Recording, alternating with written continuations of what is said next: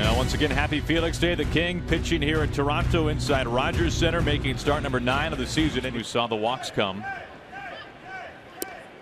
Strike 3 called. He gets him. Back to Seager, tight to the line, long throw, the skip and the squeeze.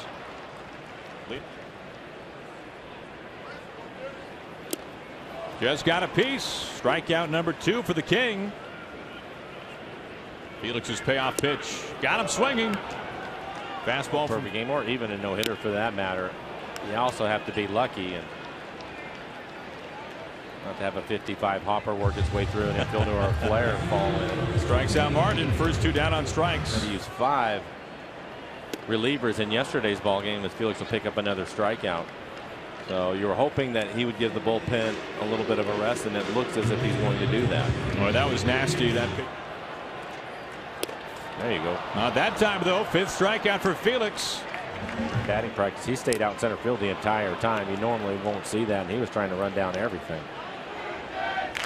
1-2. Gets him swinging, and for the King, that's 8 strikeouts over 7 innings.